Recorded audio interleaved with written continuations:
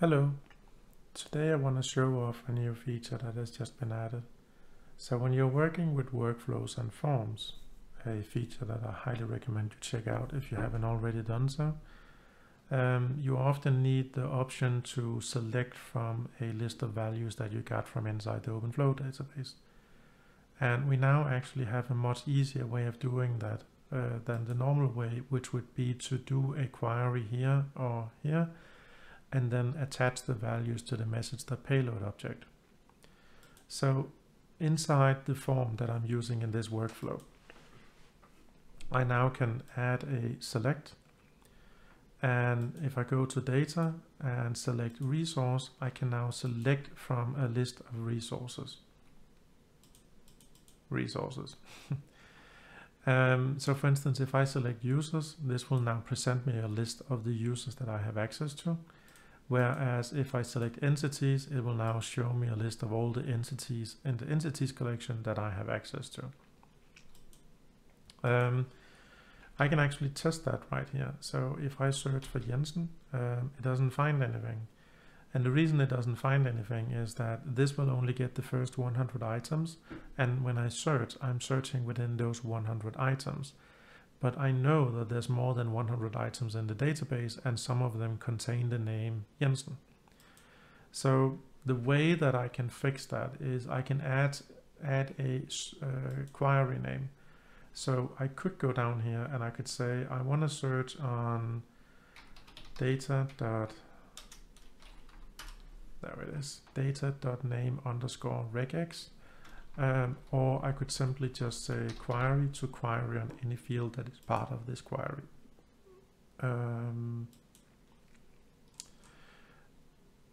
So if I go up here now and I search for Jensen, this will actually show me the list, a list of options that matches Jensen. Another way that I could do this is, if I delete this again, I could go up here and say that the value property that I want equals name. And what happens then is that whatever that I'm shown is that field, and the value that I'm selecting is that value of that field. So I'm presented with names and I'm selecting a name. So the value that I get is a name. And as you can see, that automatically fills out that syntax that you saw before. And that means that if I go up here and I search for Jensen, I now get everything that matches Jensen. Now imagine that I didn't want to show everything. So inside entities, I have 300 companies and 300 people. So what I can do now is I can create my own resource that defines what I'm interested in. So I could define, so a resource is a view into a collection. So I'm going to work with the entities collection, and I'm going to create a resource called companies. And the way that we do it is that we create what is called a MongoDB aggregate pipeline. So there's an example here on how you can do that. So match is your query. This is where we filter on the information that we're interested in. So in this case, I'm going to create a filter that says type equals company. And project means projection. Projection being just get the fields that I'm interested in this case, only name and type. So this will now get any entities inside the entities collection where type is company, and we call that companies. I could create a corresponding one called people, and here I could say I want to filter out on those where type equals person, and again I'm only getting name and type. So if I click save, I reload the browser to force form.io to not cache anything, and if I then go to forms and I go inside here, I can now add a select box, and I can say select a company, and under data I select resources and I select companies, and I'm going to say the value property is name. And now if I go over here and search on Jensen, I only get companies with the name Jensen. And again, I can add another select.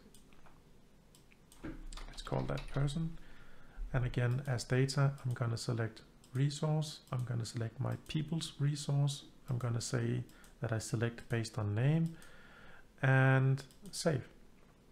So if we go to Node-RED, I don't have anything in the debug, but you can see over here, I'm going to time out what we selected.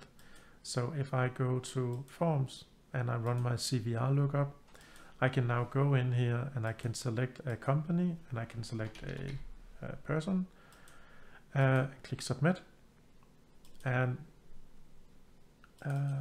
this is checking on, oh yeah, person.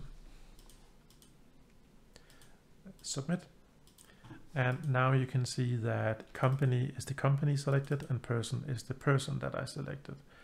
Now normally you would want the ID and not the name. Sometimes you want just the name, sometimes you want the ID but you want to show the name. So let's quickly just fix that. So if we go to CVR lookup and say company, so we're going to say that our data, so we're going to say that the value property is ID, but we still want to search on name and we want to show name. I click save and I'm going to do the same for person. So data and value is ID, but we want to search name and we want to show name. Save, save. So now if I go back and I run my workflow, there we go, run my workflow one more time. Again, I can still search on company and I can search on name. And if I click submit and I go to Node-RED, you can now see that I'm getting the ID of those entities and not the name. I hope this was helpful.